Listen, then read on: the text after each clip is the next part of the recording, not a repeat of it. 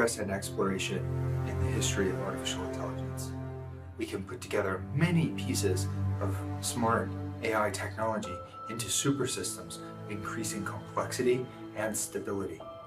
It provides a framework for safety and transparency in artificial intelligence while providing privacy for people's personal data.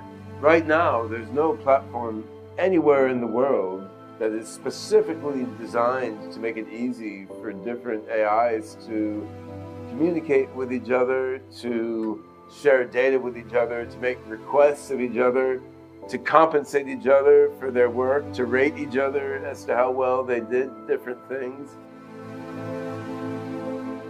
Sophia is a good platform for bringing together the technologies of artificial intelligence, using SingularityNet as a kind of networking protocol. Right.